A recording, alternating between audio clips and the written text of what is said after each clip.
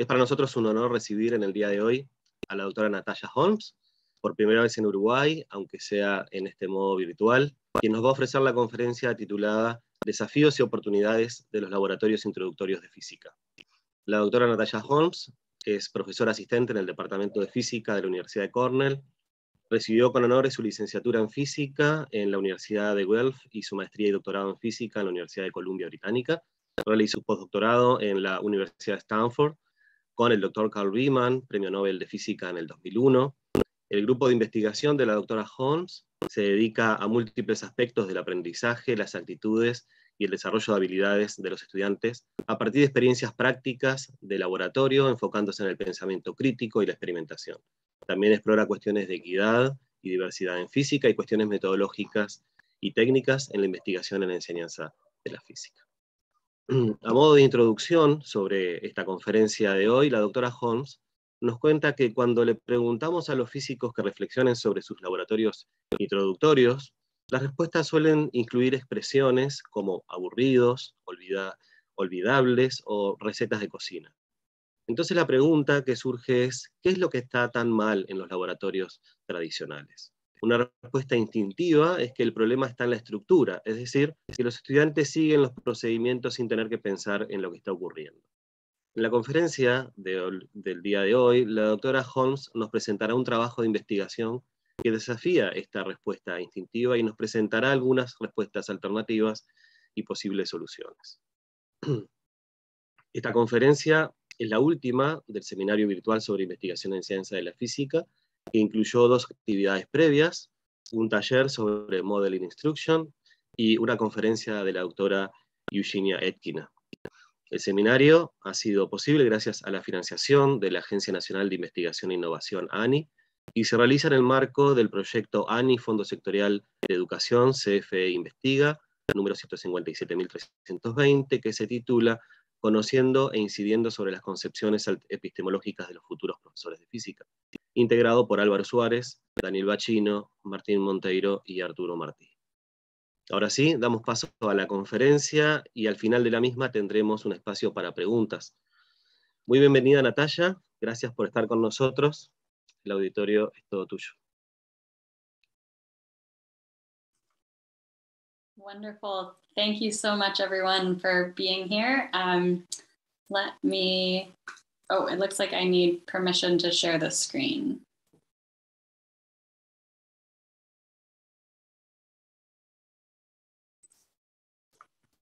Okay. There we go. Okay, and I will do my best to speak as slowly as I can. I usually talk very fast. So thank you so much for having me. I wanted to first of all say I was supposed to come and speak with you in September, but was pleasantly surprised by the early arrival of my son, Calvin. This is Calvin. He is now 6 months old, and you may hear him in the background as he goes down for a nap at some point, but hopefully he won't interrupt us, even though he's adorable. So as was stated in the introduction, I'm an assistant professor at Cornell University and have been building a physics education research group here at the university. And so many people pictured here, as well as others who have already come and gone from our group, have been involved in the work that I'll discuss today. I just want to acknowledge their contributions as well. So to get us started, I'm actually not going to do the poll. I just sort of want you to think to yourself, thinking back on your own experiences as physics students, what would you say, if you were to think your intro physics labs were something, sort of what would be the first sort of words that come to mind as you think back to your experience? In conversations that I've had with physics teachers around the world, they've all, there's a wide range of experiences. And so I've tried to sort of collect examples of this. And so I posted this question on Twitter a number of years ago and put everyone's responses into a word cloud. So the size of the word represents how often it came up in people's responses. And this is what they give me. So the biggest word in the middle is forgettable. These experiences are just, they happen and people try to sort of either try to forget about them or just it sort of leaves their minds. But there's a lot of other stuff in here. So things about learning, a lot of labs actually being non-existent, which is a challenge, useful, but then my favorite that comes up together, pretty tedious, which I think can be quite familiar to a lot of folks. So to understand sort of this range of experiences that go from, you know, both the very good and the very bad, what I want to sort of focus on is when intro labs are particularly negative. And often it comes from experiences where people have been doing what we call traditional physics labs that have two key features. They are highly structured and they are confirmatory. And so usually these traditional labs have an explicit learning goal to use the experiments to reinforce or demonstrate particular physics concepts. The idea being that students will learn the physics ideas better by seeing it play out in the real world, with the students having their hands on the experiments themselves. So for example, what this might look like, don't worry about all of this text. This is text from a Atwood's machine lab that I would call a fairly traditional set of lab instructions. And to highlight a couple of words, so they're told what equipment they're using. You're using pulleys, rulers, and stopwatches to build an Atwood's machine. They're told what to do, so pick a pair of masses, drop the larger mass, use a stopwatch, drop it 3 times, repeat for 7 mass pairs, et cetera, et cetera. So all of the decisions that an experimenter would have to make as they were designing this and conducting this experiment are all laid out in advance for the students. So the students don't have to do any sort of decision making themselves, they just follow the instructions. The other piece is this idea of confirmatory. And again, the goal of these labs is for students to learn a particular physics concept. And so here they're told we're doing Atwood's machines labs, and at the end of it, they're told in their analysis, the slope should equal acceleration due to gravity, and the intercept should be close to 0. So they're told right away what result they're supposed to get from their experiment. And this, of course, is necessary when the goal is to demonstrate a particular physics concept. The students should know sort of what they're supposed to get. The idea is to see a particular outcome. And so when I started doing research in physics education, studying labs, I was convinced that the structure was the biggest problem. I had this perception that students could follow the lab sort of without their brains turned on, just follow the instructions sort of blindly. But our research has sort of revealed that this is actually not necessarily the case, and that the confirmatory piece may actually be more problematic. And I'll show some evidence to suggest that. But first, I want to talk about why do we think that these traditional labs are problematic to begin with? And so our first big idea, and there will be 3, is that traditional labs do not support student learning of concepts, development of critical thinking skills, or their attitudes towards experimental physics. So let's talk about each of these in turn. So a number of years ago, we did a series of studies where we asked the question, does taking one of these traditional labs that's designed to reinforce sort of conceptual physics material, do those labs actually improve student understanding of that material? And we had a number of institutions in the United States where the lab course was optional, even though it was intended to supplement the lecture material. It was sort of this optional add-on to the labs. And so we had a group of students who take the lab and a group of students who don't take the lab, and we can directly compare whether there is any sort of added benefit to taking the lab on their exam performance. Now, of course, because it's optional, there are some selection biases in which students opt to take the lab and which don't, which we had to account for in the analysis. But doing that accounting, we ended up calculating what we called an average lab benefit, which basically looks at comparing the two groups of students and controlling for their performance on exam questions that didn't have any lab activities supporting them, you can look at whether, so a positive average lab benefit is going to be that the students taking the lab had a sort of added value in terms of their understanding and their exam performance. Whereas a negative average lab benefit will mean that the lab actually hurt their performance compared to the other students. And 0 would mean there's no difference between these two groups of students in terms of this added value. So you can think to yourself for a moment, and maybe I've already given the answer, but what might you expect for students having extra time on task, exploring the physics material in this hands-on way? Would you expect the average lab benefit to be positive, so actually help their understanding? Would you expect it to maybe just be small but positive? Approximately 0, so there's no benefit. Less than 0, maybe the lab actually hurts their learning, or we carried this out in 9 different courses at 3 different schools, so maybe there's some variability between these institutions. So I'll let you think to yourself for a moment.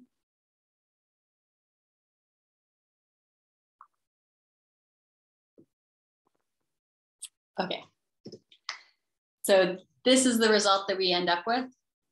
So across the institutions within error bars in each case, there is no measurable added value to reinforcing this course material across the board, which may or may not be surprising to you. I think we were expecting maybe a small benefit, but it was sort of remarkable that within error bars, it really was just sort of nothing.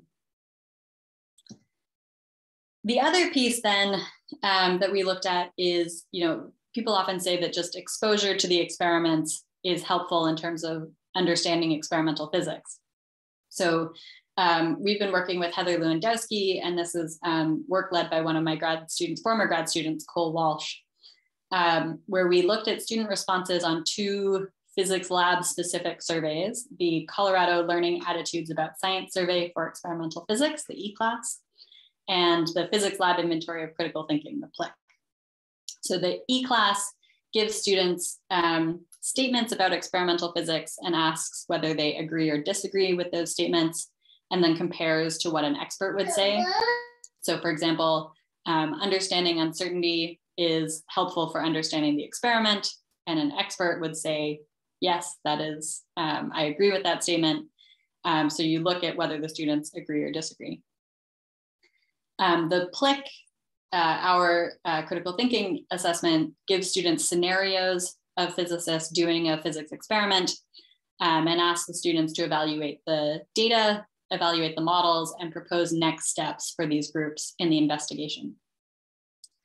So these 2 surveys measure slightly different things, but related specifically to this experimental side of physics. And they've been distributed to over 20,000 students around the world. And when we give these to the instructors to give to their students, we ask the instructors what the primary goal of their lab is. So is it to reinforce concepts from lecture, as in these traditional labs? Is it to develop lab skills exclusively? Or is it to do a mixture of both? And so then we can sort of parse out the differences between those. Okay. And so what we find, these are the E-class scores, and these are the PLIC scores at the end of instruction, depending on whether they're in these concepts-based labs, these skills-based labs, or both. And in each case, we see this sort of increasing function where the students in the skills-based labs perform higher than students in these concepts-based labs, and even higher than if they're trying to do both. And we even can disentangle this by students' gender and students' race, ethnicity. And we find that the pattern holds across the demographics. So students always do better in these skills-based labs than in these concept-based labs. Okay. And so this is the sort of starting point for starting to think about what's going on here. So first of all, we saw the traditional labs don't seem to add what we call measurable added value to learning the physics concepts beyond what's already happening in other parts of the course. And when students are in these traditional concepts-focused labs, they respond less expert-like to these ideas about experimental physics, and they score lower on this critical thinking assessment. And so the next set of work that I'll talk about is sort of what is responsible, what is the mechanism for these results, particularly the last two. Okay. So as I said, I thought it was the structure, but it turns out that our big idea number 2 is actually that the idea of confirmation is going to conflict with teaching authentic experimentation. And this is sort of the big idea. So to demonstrate this, I'll describe one of the labs that we do in our physics mechanics or introductory mechanics courses is a experiment where students are testing the amplitude dependence, angle dependence of the period of a pendulum. So we ask the students to measure the period when released from 10 degrees and when released from 20 degrees and compare them. And the equation that they see in class is that the period should only depend on the length of the pendulum, not on the amplitude. So they come into it expecting that they should measure the same period in these two cases. Now, we know that there's a small angle approximation that gives us this formula. And so there actually is an angle dependence, but it's very, very small. And with a typical pendulum, it's about 0.02 seconds in our labs. And so if you have a reaction time with a stopwatch uncertainty of about 0.1 seconds, then just letting that pendulum swing 10 times between each start and stop of the pendulum can give you precision down at 0.01 seconds. So they can actually measure that difference fairly easily. And so we do experiments. We sort of set up this lab, encouraging the students to find ways to reduce their uncertainty so that they can probe this more deeply. As they get their uncertainty smaller, they should see that these are starting to look different. However, in the research that we've done, every time we implement this, fewer than about 10% of the students will actually be able to distinguish these two periods in our labs. Lots of reasons why, but here, for example, is a conclusion from a student in one of these labs. And at the beginning, they say the opposite of the expected happened. The measured values are different.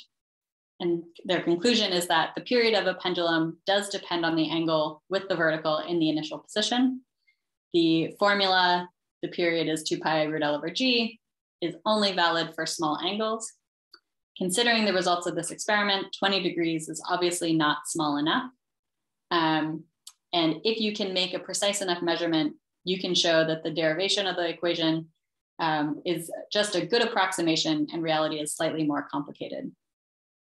And so this student clearly had a grasp on the small angle approximation and how that relates to the precision, which is a wonderful conclusion, but they still came into the experiment expecting that the periods would be the same. And why that is unclear. But when I've interviewed students about this expectation turns out to be very important in how they engage in the lab. So in an interview at the end of the year with another student, they told me, the pendulum experiment we did at the beginning of the year, I think that really made a mark on me because I went in there expecting the period at 10 and 20 degrees to be the same because that's what I was taught. And then when you finally figure out, oh, it's supposed to be different, then I was like, oh, I probably shouldn't be doing experiments with bias going in. And so we've started investigating this bias that the students seem to have. And I'm going to sort of share a quick story of two students doing this period of a pendulum lab to talk about how this sort of impacts their behaviors in the lab. So the two students, Ali and Ben, go into this pendulum lab expecting that the purpose of the lab is actually to show that the model holds true, that the pendulum period doesn't depend on the angle. So one of them says, I was thinking we should do 2 different angles because I was kind of writing the pre-lab up with the sense that the purpose of the lab was to prove that the period is not affected by the angle. So they're setting out specifically to prove that the angle doesn't matter. And this frame restricts sort of the scope of the experiment that they conduct. So we give them a fair bit of flexibility in how they run their experiment, but this expectation seems to kind of constrain that. For example, one of the students asks, should we do a third degree? Should we add a third angle to our investigation? Probably not. And the other student says no, because they're just going to be the same. So they've already assumed the outcome of their experiment before they've even done it. Our instructors know that students are going to have these kinds of behaviors, and they try to push the students along the direction of, maybe something might matter here. But the students basically ignore him. So he says, this is a theoretical equation, right? Are there any things that might make them distinguishable? And the student says, I was thinking maybe the angle of view, which to me is sort of a throwaway, just some sort of human error thing. The instructor does get the students to find ways to get their uncertainty smaller, sort of leaning on the idea that once their uncertainty is smaller, they should start to see some differences. But the students get frustrated. So another student from another group comes over and asks, how's your T prime value? And T prime is this index that we have the students use to quantitatively compare two measurements within uncertainties. So if you have two measurements, A and B, with their uncertainties, this is sort of the ratio of the difference between the two measurements in units of uncertainty. So in particle physics, it would be like a 2 sigma or a 5 sigma effect is sort of what they're trying to measure. So as their uncertainties get smaller, these numbers start to look more different. That T prime gets bigger, which means that their measurements are more different. So the student responds, it's kind of a pain in the butt. Ours was great, but the instructor was like, why don't you try to make it better? So we start making it better, and it just gets worse because they're now seeing, as their uncertainty is smaller, that these are more and more different, which makes him very frustrated. And so ultimately then this leads them to engage in what we call questionable research practices. So the students have found this great way to reduce their uncertainty. And by doing so, these periods are looking more and more different. And so they actually decide to go back to just single swings where their uncertainty was larger so that things look more similar. So they say, we'll see if a greater range, i.e. a greater uncertainty, will help or hurt our data. Ooh, I like the T prime. The standard deviations are like an order of magnitude higher. So they are very happy to have this large uncertainty so that these measurements look the same. And we've seen these behaviors not just in the video of students interacting, but even in the lab notes that the students submit to be graded by the instructor. So for example, students have written things like, we'll now try to be more precise by recording 10 consecutive periods so that the periods are more alike, really trying explicitly to get these things to look the same.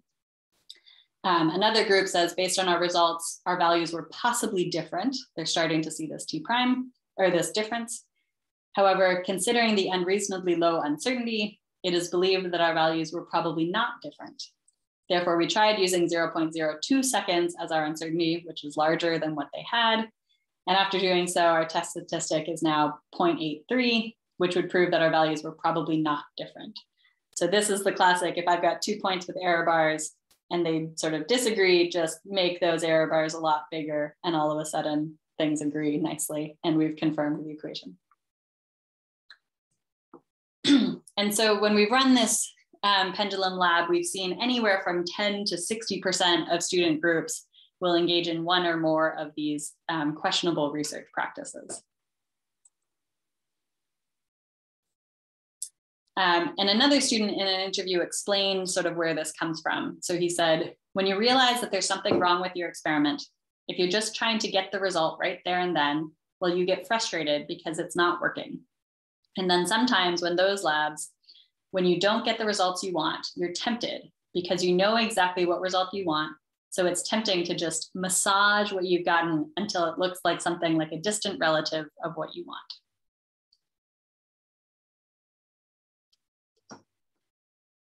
And so from this sort of series of studies, it's become clear that this goal in experiments to obtain a particular answer to verify or confirm textbook theory can lead students to make some questionable decisions during their lab experiments. And this confirmatory goal really conflicts with goals to engage students in authentic experimentation or authentic science. And this is supported by other work, for example, survey work that has asked students about sort of the purposes of experiment or the purpose of lab, and has found that many students believe that the purpose of experiment is just to confirm previously known results rather than to make new discoveries.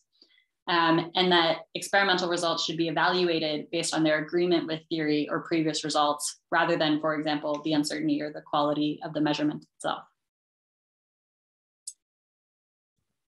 And so this sets up a really problematic sort of tension between trying to use labs to teach conceptual understanding versus teaching this sort of authentic physics process.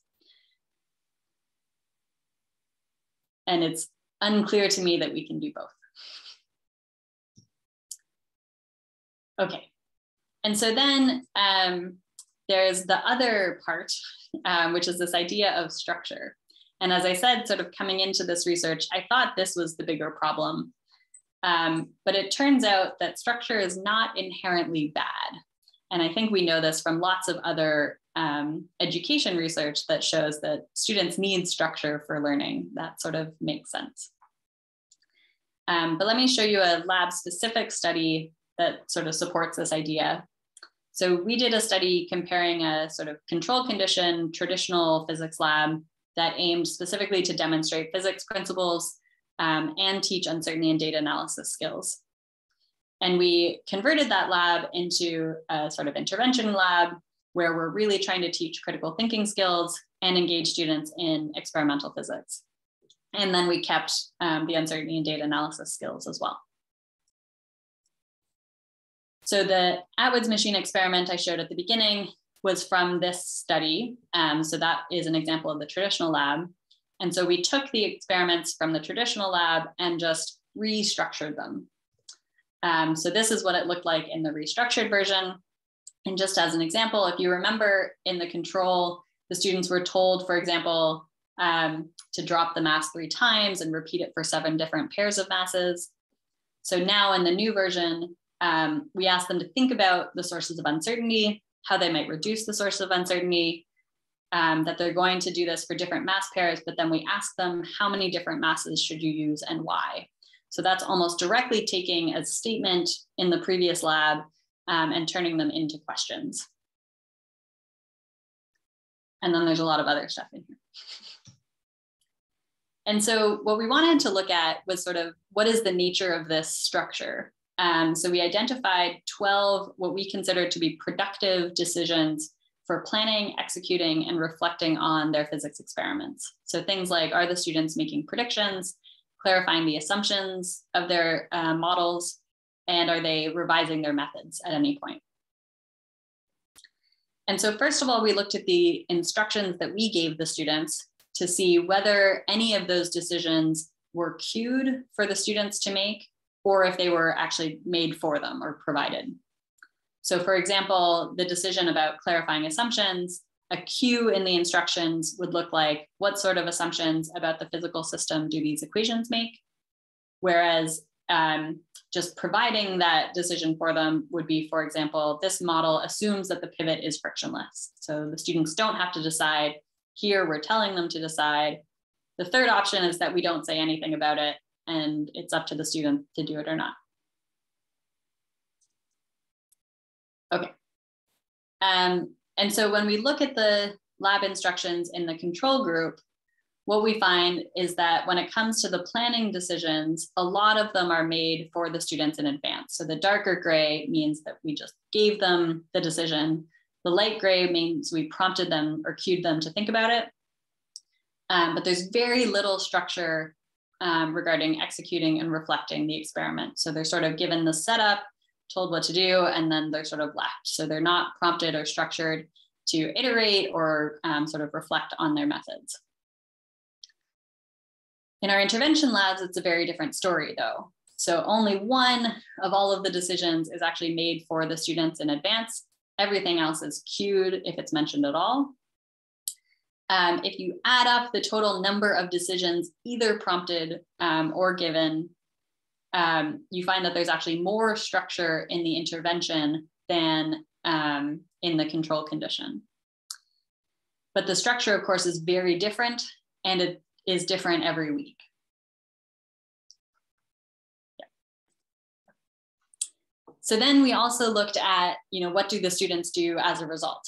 So then we looked for, in these sort of submitted lab notes that they submit to the instructor to be graded, which of these decisions do they document in those notes?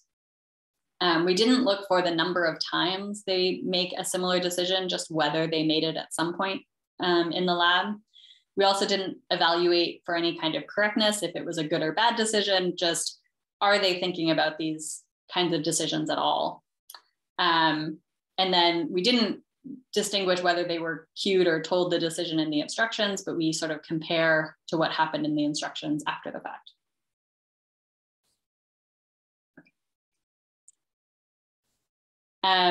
And so in the control condition, what we find is that on average, amongst all of the students, they're making very, very few of these decisions in their lab notes. So it really is, they're just sort of documenting their data, and that's kind of it. But in the intervention, it's a very different story. So they're making, more than 3 times as many decisions as in the control condition, but it's obviously very variable between the weeks, which is interesting.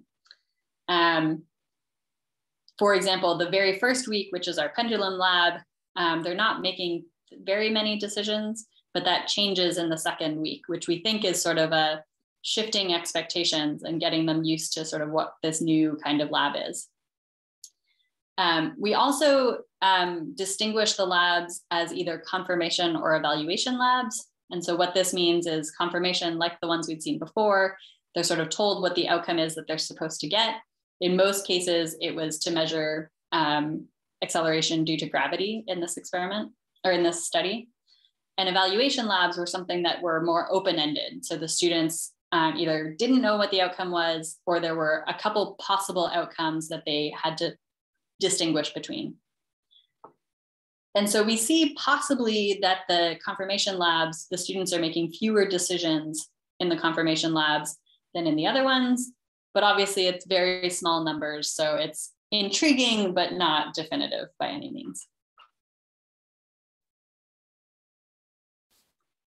Separately, we also looked at just the quality of some of their decisions. So one of them was just, do they explore their results at all? So after they get an initial result, do they do any sort of follow-up to sort of probe it more deeply? And what we find is that in the control condition, almost all of the students don't explore their results. They just get an answer and then they're done. In the intervention condition, however, we see 40% of them will actually, if they get a result that is ambiguous or it conflicts with sort of what they would expect, they do some more digging to see what might be going on. 20% of them actually explored results that even just came out as expected. So, they measured G as 9.8 and they kept going. And then sort of this 40% up here that don't do any exploring, which tells us we've got some more work to do. We also looked at whether their conclusions that they write in their notes were supported by their data. And so in the control group, we get about 40% provide conclusions supported by their data, and over 50% record conclusions that are actually contradicted by their data. And most of the time, their conclusions were supported by theory, but their data didn't support that theory. In the intervention group, this number goes way down, but again, we've still got some work to do there. Okay, so our big idea number 3 is that the structure is not inherently bad. In this study, the intervention lab was technically more structured than the control lab, but it was really restructured. And we took what used to be statements like take 10 trials, we turned those into questions. How many trials are you gonna take? But we also added a lot of structure for executing and reflecting on the experiment, which is what we think got the students into this habit of exploring their results more. And as a result, the students in the intervention lab made more and better experimentation decisions.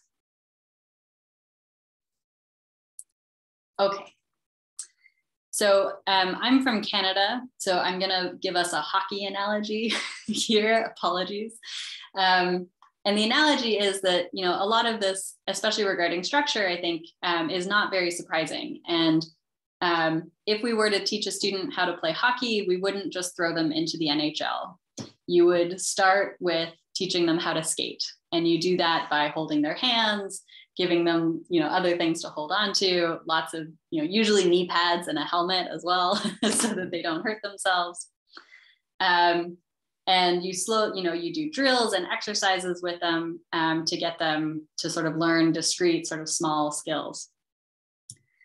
But we also often will let them make sure that they're playing a game as well. So every hockey practice and, you know, soccer practice and all kinds of sports, you make sure that the kids get a chance to actually play the game and see what it's really like. And that's sort of the analogy that we have for designing our lab instruction. So if we put these two ideas of structure and conformation on a sort of set of axes, you can imagine that the traditional labs are up in this top corner where they're highly structured and confirmatory.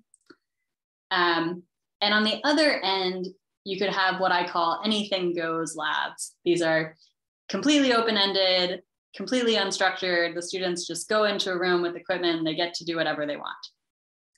Our research is not advocating for that one.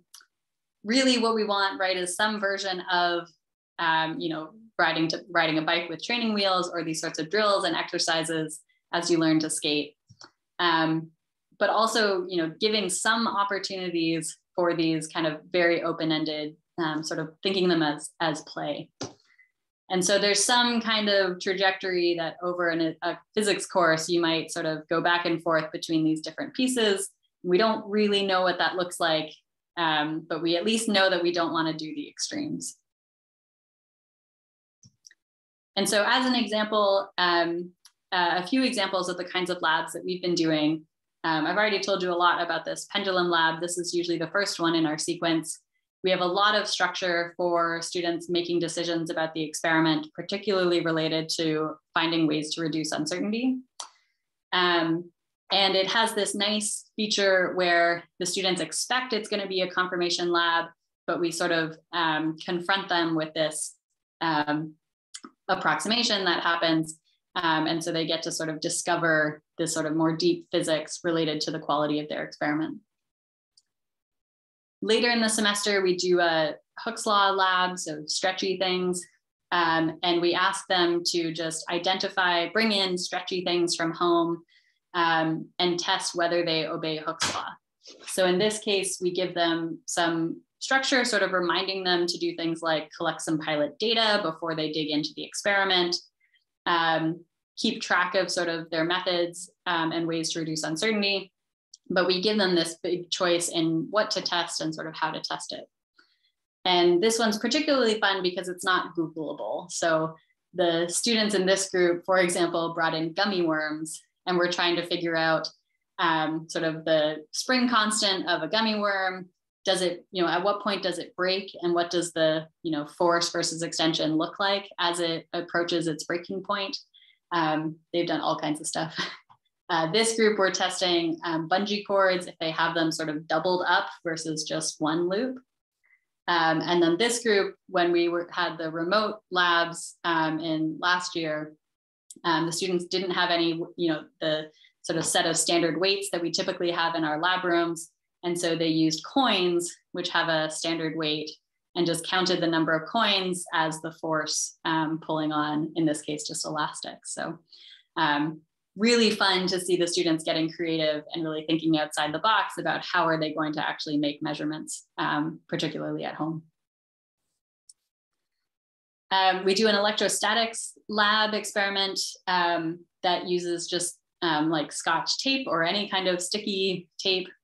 And so Scotch tape will attract itself if it's, you know, if you put it on a table and peel it off, there's some charge transfer. And so the students, again, we sort of set it up as we want them to come up with models that explain what's happening, now completely qualitative, no math or numbers. And so the simple answer is very accessible. There's some kind of charge transfer. but then you sort of probe them to get deeper with that, you know, where is the charge transferring from what thing to the other, and can you design an experiment to test those sorts of hypotheses for what might be happening. You had Eugenia Ekina come and speak a little while ago. She has a series of wonderful papers about the weird things that LEDs do. So we borrowed from that and set up a lab where students are testing whether resistors, light bulbs, and LEDs are ohmic.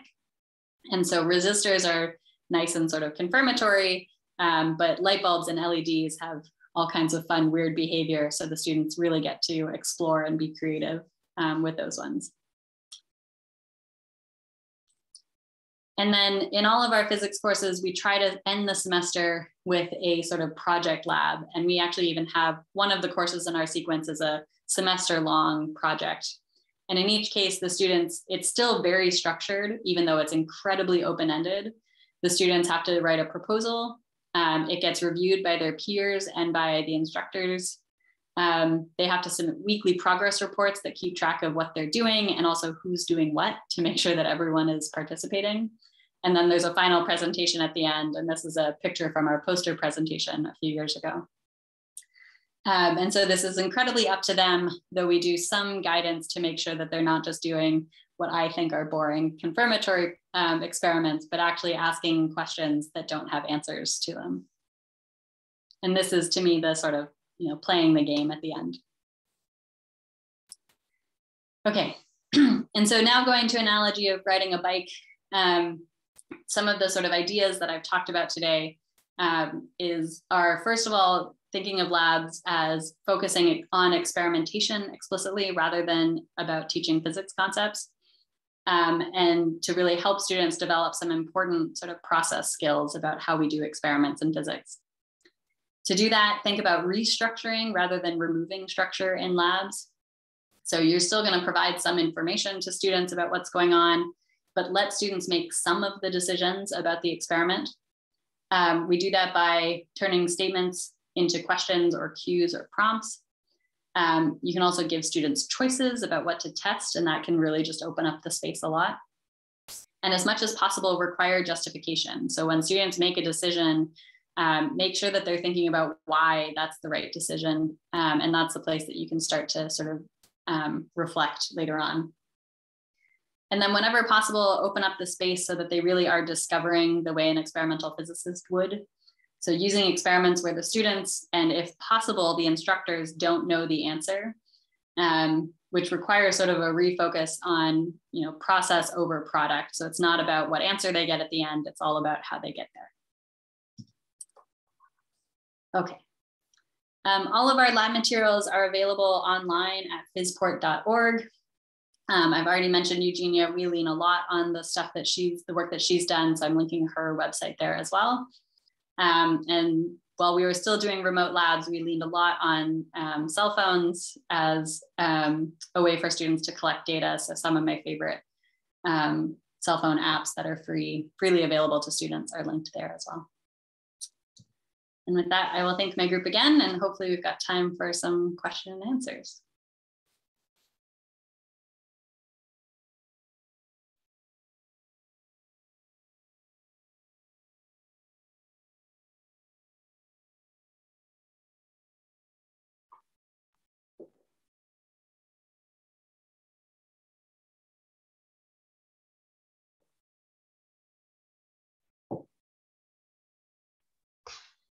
Yo quería hacer una pregunta también.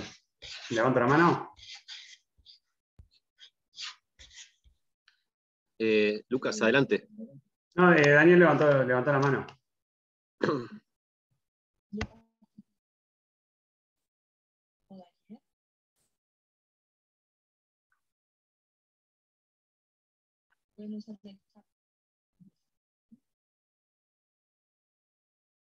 Lucas, adelante. Abrí el micrófono nomás y preguntar. No, como Daniel estaba primero, quería preguntar a él, pero bueno. ¿Preguntamos en español y alguien traduce o lo preguntamos en inglés? Como te quede más cómodo, Lucas. Ok. Mi inglés es very bad, así que...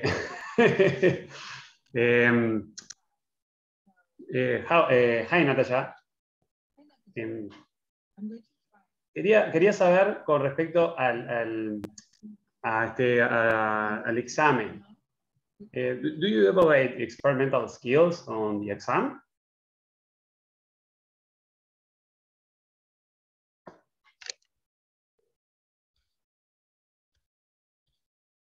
Quería saber si evaluaban las habilidades experimentales que desarrollan con este sistema de clase, como para comparar con el otro sistema. Porque dijo que era opcional, ¿no? El laboratorio. Y quería saber si en el examen se evaluaba igualmente el laboratorio o no. Un segundo, por favor. Andrea o Lucas, creo que cambiaste tu audio, creo que estabas hablando en el canal en inglés, y quienes están en español no te escucharon la pregunta, Lucas. Tú tendrías que quedarte en español, preguntar en español, le traslada la pregunta a Natasha. Se escuchó en el canal en español, ¿eh? ¿Se Yo estoy en escuchó? español, Ah, bueno. sí. Sí, se escuchó. Sí. Yo no lo escuché, perdón. No sé en qué canal estoy. Perfecto.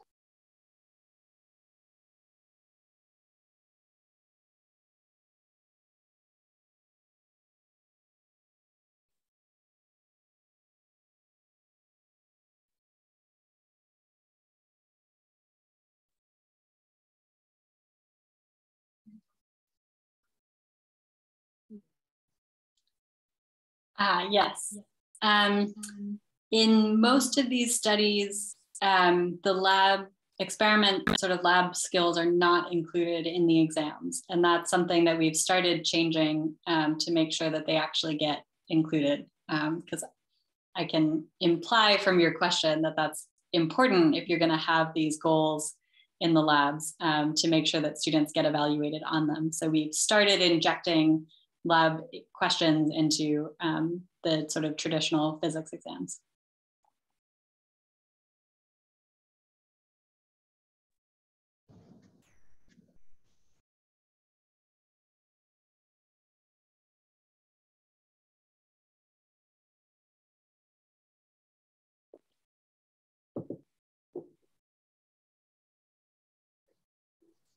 Daniel, creo que seguía, ¿no?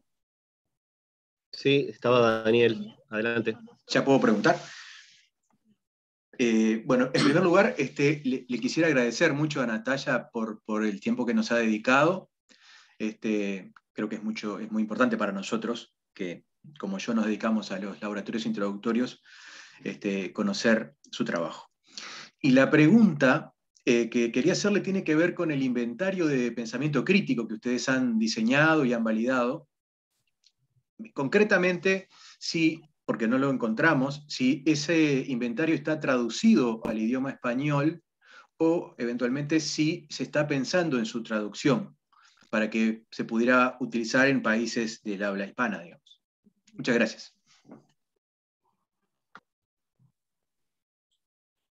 Great question. I was contacted a little while ago from someone interested in translating it, but they did not follow up afterwards, so I don't know what the status of that is. We have it translated into Mandarin and Finnish right now, and would love to get a Spanish translation if anyone is interested in taking that project on.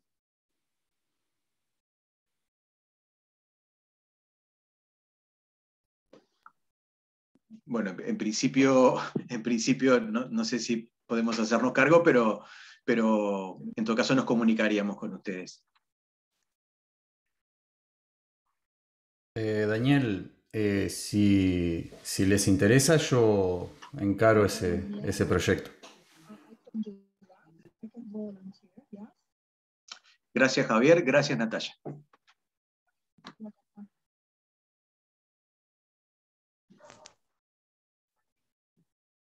Cecilia. Bueno, buenos días. Primero, voy a hablar en español también. En primer lugar, agradecer a Natasha, me parece que estuvo muy interesante la charla para los que nos dedicamos a la física experimental justamente. Lo mío más que una pregunta era una reflexión, un comentario, reflexión que vine haciendo a lo largo de la charla, porque justo nos encontramos en todo este proceso de cuestionarnos cuál es la mejor forma de encarar, no sé si se va haciendo automática la traducción, ¿no?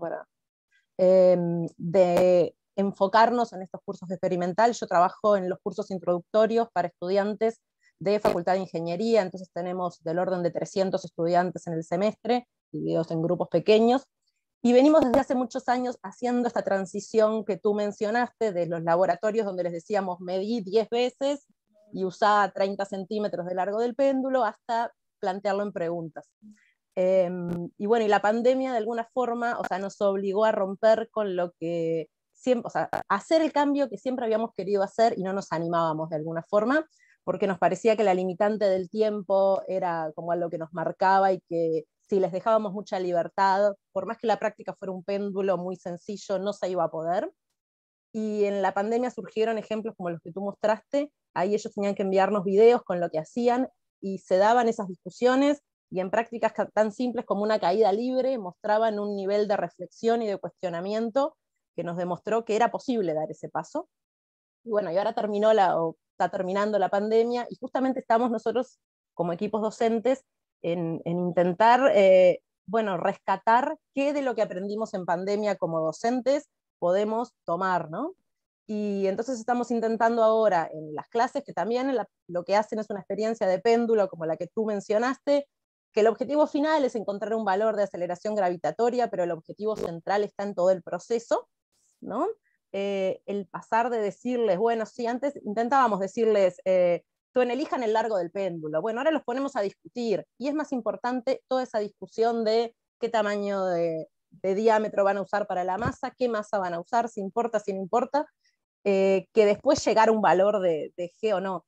Y algo que nos pusimos ahora es analizar algo similar a lo que tú mencionaste, de cómo se refleja eso en los informes finales que ellos entregan una semana después, y dónde aparece esa reflexión.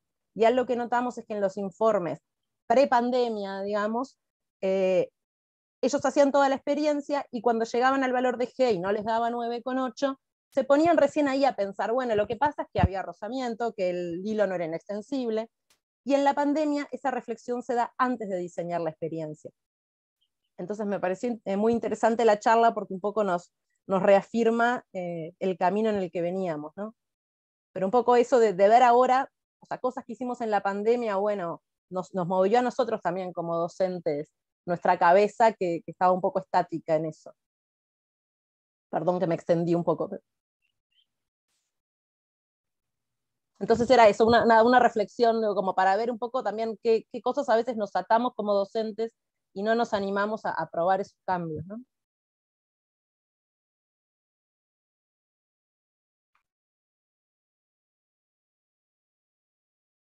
That's great to hear. Thank you for sharing that reflection with me. I think I'm glad to hear that the pandemic actually had some good in terms of forcing everyone to think critically about what they're doing and why they're doing it. And I think one of the other things that I learned, that I think research supports is for demonstrating concepts, things like simulations are very effective at demonstrating those concepts. And so we really can take advantage of this kind of reflection and decision making, and critically evaluating, how we do experiments, and really making that the focus of the labs. And when students have their hands on the equipment and need to start to be creative, there's so much that they can learn through that process.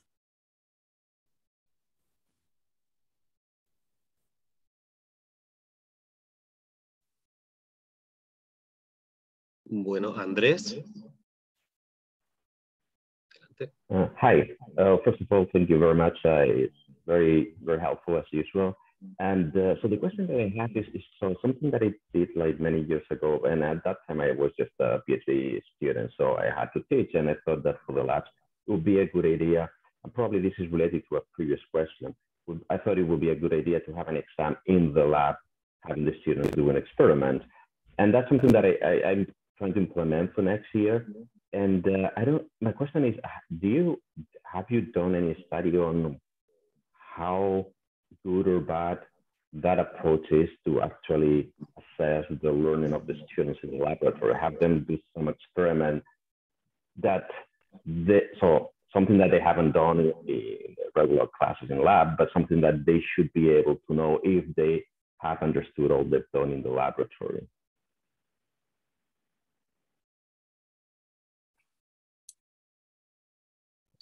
Could you repeat the question? I wasn't hearing it through the right channel. Sorry. Okay. Yeah. So yeah, it is about evaluation and assessment of experimental skills. Now you mentioned that that's something that is important, and I totally agree, and that's something that we're trying to change our labs here because they're a little bit outdated. And so one of the things that I wanted to do in this is have an exam in the lab, have the students come to the lab and do an experiment, and that be part of the grades to see how well they're doing the experiment. So and my question is, do you have any experience with that? Have you done any research on how good that is, if that helps them, if it motivates them to look at exactly those tiny little things that in every experiment are going to make a difference or not? So yeah, have any research on that? As far as I know, there is no research on that. And it's, you know, I think at a lot of institutions, when you have hundreds of students in these courses, logistically, it is so challenging to figure out just how to do that, because, you know, do you want them working in groups or working alone? And grading it is such a mess. And so unfortunately, I don't know of any research that has looked at the quality of these hands-on lab exams. And I think it is a really important next step for physics education research to start digging into what will that look like, and how do we know if these exams are good.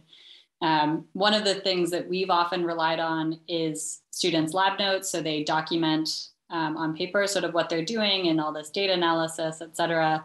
But there's often a question of, you know, are we just then evaluating their writing as opposed to their actual technical, practical skills? And I also don't really know how to disentangle that, other than having like one-on-one exams with an instructor who's watching the process. But practically with hundreds of students, we just can't do it. So I think it's a really big challenge for physics instructors and education researchers to figure out how to do that next. Thank you very much. Yeah, really. Muy bien, sigue Claudio. Hola, buen día. Bueno, quería agradecerle a Natalia también por esta charla muy interesante, y quería saber si puede ser que Natalia haya sugerido, siguiendo con el ejemplo del péndulo, ¿no?, que me parece que es muy gráfico, plantear, antes de realizar la experiencia, la física detrás del péndulo, por ejemplo, pero no llegar a dar explícitamente la ecuación que nos muestra la dependencia del período con el largo y la masa y nada más. Y que ellos exploren mediante la experiencia si depende, por ejemplo, del ángulo o no. ¿Se entiende medio lo que quería decir? O sea, no llegar a darles todo, porque ¿qué hago yo?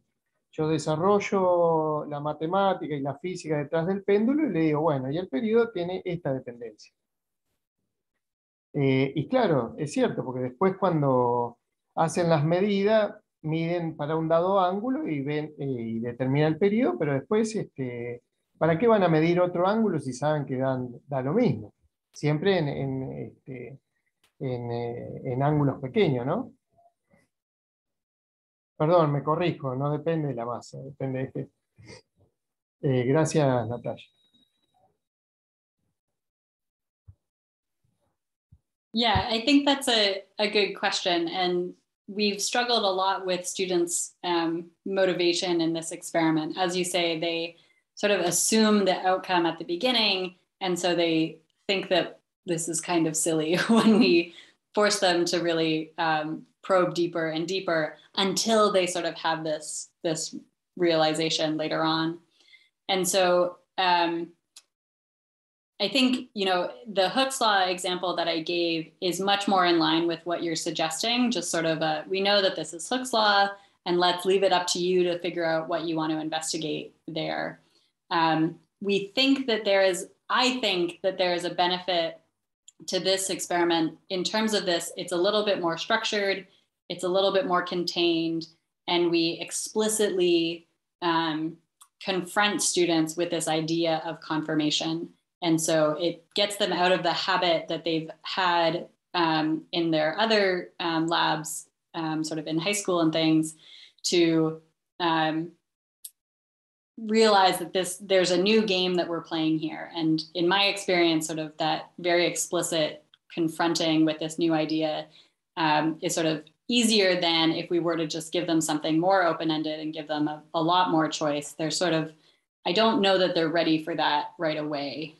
So to me, the pendulum is sort of an easing in of that open-endedness. But again, we don't actually know what the best path is. And so we should be doing the experiments as education researchers to really figure out what is the best sort of structure. We know the traditional lab isn't good. We don't really know what's better.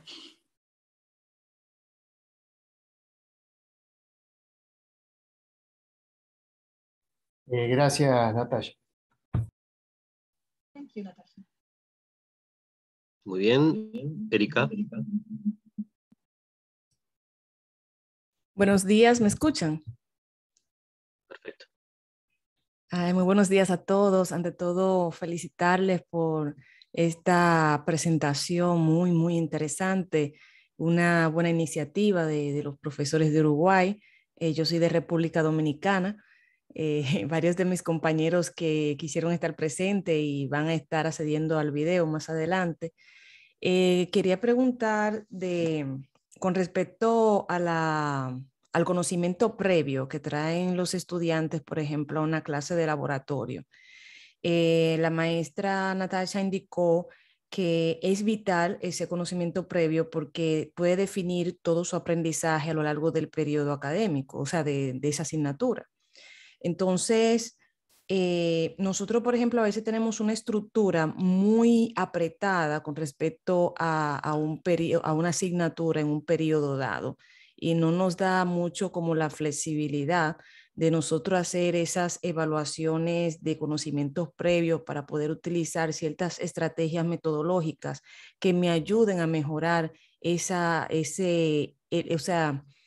forma de aprender del joven. O sea, más o menos cuando ustedes tienen esa problemática, ¿cómo ustedes, o sea, qué estrategias le han sido más efectivas para resolver esa situación?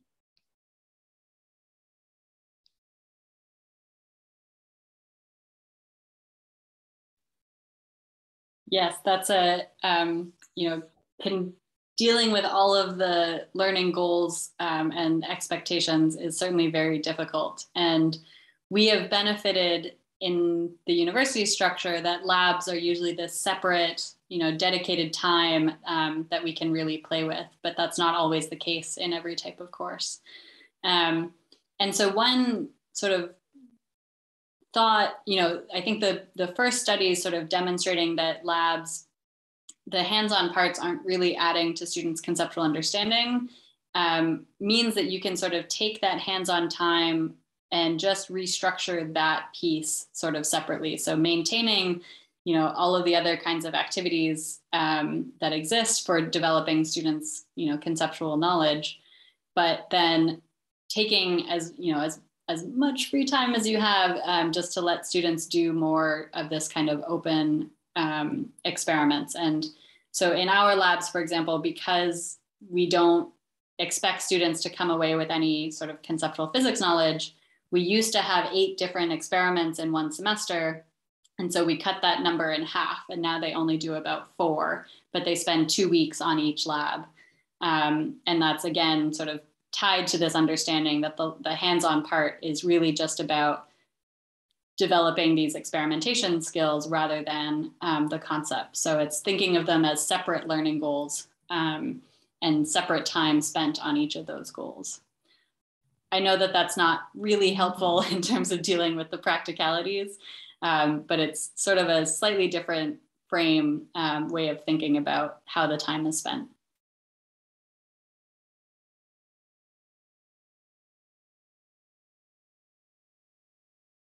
Muchas gracias, muchas gracias. Nicolás, adelante. Buenos días a todos. Mi consulta iba por la siguiente experiencia, tanto como estudiante como docente. El tema es, ¿cómo han lidiado con el hecho de que el estudiante quizás al enfrentarse a un aula tan abierta, con poca estructura, donde buscamos que ellos transiten por una etapa de descubrimiento, el estudiante pueda haber agarrado entre una sesión y otra de clase,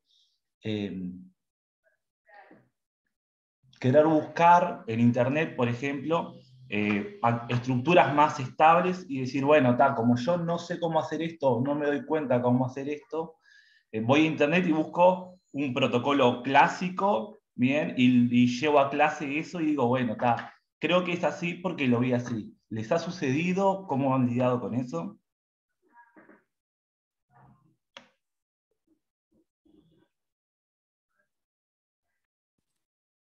Great question. Surprisingly, very little of this sort of searching for the answer happens in our labs. And we think it is, particularly when we get to something like the Hooke's Law lab, it's hard to look up on the internet, how do I measure the spring constant of a gummy worm or whatever it may be. And so we have sort of found that by offering students more choice and sort of control of the experiment, they're more motivated to do the thinking themselves.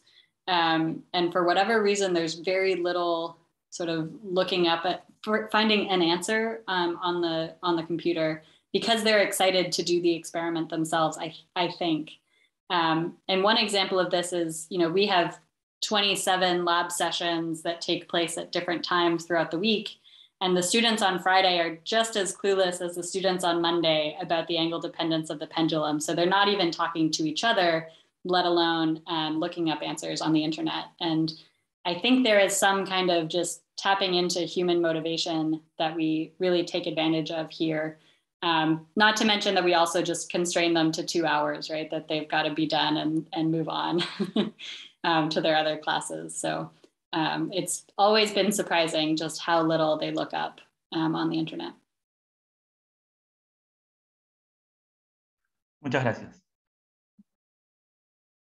Bueno, entonces agradecemos nuevamente. Muchísimas gracias, Natasha. Quisiera, no sé, si pudiéramos abrir los micrófonos y brindarle un aplauso a Natasha, un aplauso sonoro, sería tal vez muy cálido.